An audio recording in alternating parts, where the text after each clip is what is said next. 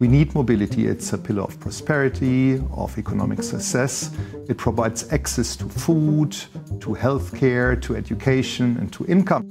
It used to be that people would grow up and think, I want to own a car, and that would be a defining achievement of my adult self. And my expectation is to drive a car everywhere I go. That is increasingly unpleasant, impossible in our current urbanized world. Mobility is not and may never be a privilege for wealthy parts of society. It's a basic need, and it has to be a basic right.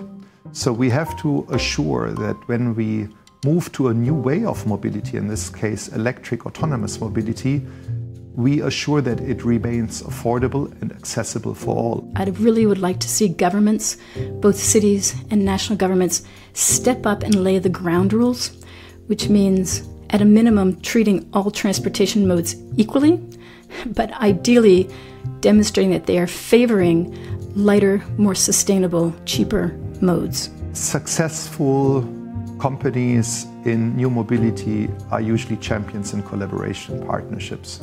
To hear more, find this episode of PwC's Take on Tomorrow on your favourite podcast platform or head to pwc.com/takeontomorrow.